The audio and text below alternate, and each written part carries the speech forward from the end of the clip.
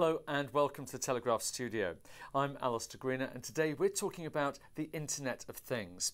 And joining me is Steve Wainwright from Freescale Semiconductor. Good morning. Good morning. First of all, tell me, what exactly is the Internet of Things? It's a system that will deliver in the future much better healthcare at a more affordable price. It'll deliver environmental care for our smart cities, and it'll deliver road safety at a level that's never been seen before. Now, you're promising an awful lot there, so tell us exactly how it works. Give us an example. Car insurance is a good example to take to really explain the way it operates. If you consider the situation now before the Internet of Things, largely you pay for car insurance whether you use it or not. If you ever have a claim, the insurance company has to investigate and find out what happened, and you get no reward at all for your personal safe driving. Just imagine you had a connected car. In that situation, you could pay for insurance when you use it, which is much more effective, obviously. If there ever was a claim, the data would be there, so that would shorten the time to settle a claim, and that would provide a benefit that you could imagine being passed on to the individual. And of course, your good driving habits could be recognized and rewarded with lower premiums. But here's the challenge. You're talking about solutions for today's problems. But the truth of it is there are millions of devices being produced and sold and used every single year that all will eventually be connected to the internet. So is this actually really sustainable? Well, first thing to say is that it's not millions, but billions, in fact. The latest market data suggests 50 billion connected items by 2020. So it is a true awesome challenge. Having said all of that, this technology exists today. So the sensing devices, the processors, and the connectivity that brings it all together is all around us at the present time. The key thing that we have to do is find a way to manage all of these connections. There are many ways of doing that. An example is Google with mesh networks called Thread. They have found a way of linking devices inside the house that are already existing to form a really productive way of managing your home. Hook it all up together.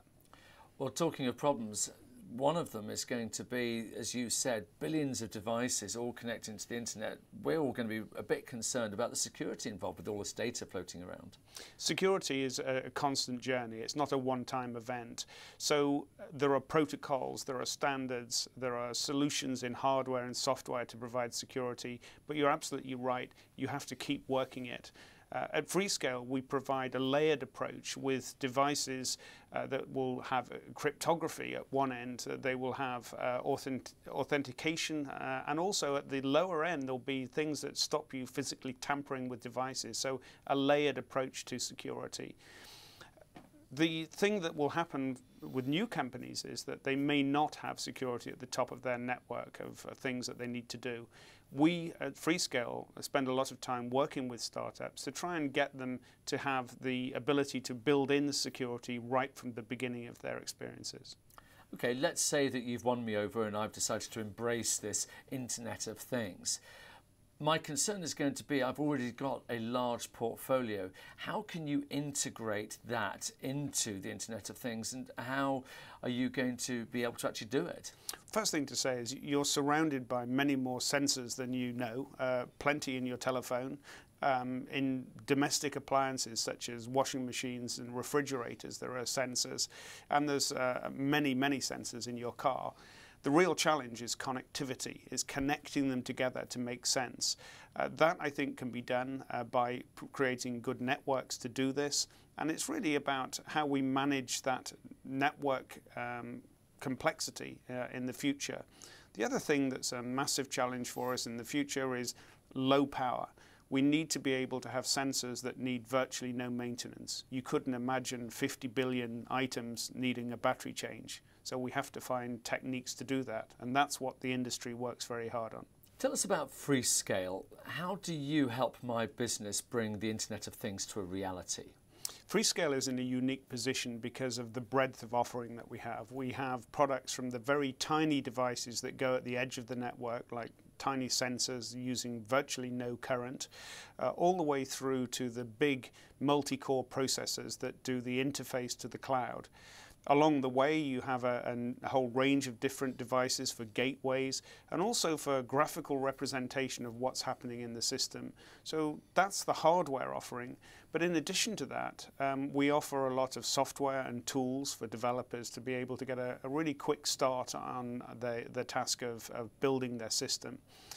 Security is also a big issue. We have a layered approach to security, and that is a fundamental of what people will need, like your company, to bring the IoT to reality. You've mentioned a lot of different industries and applications for the Internet of Things.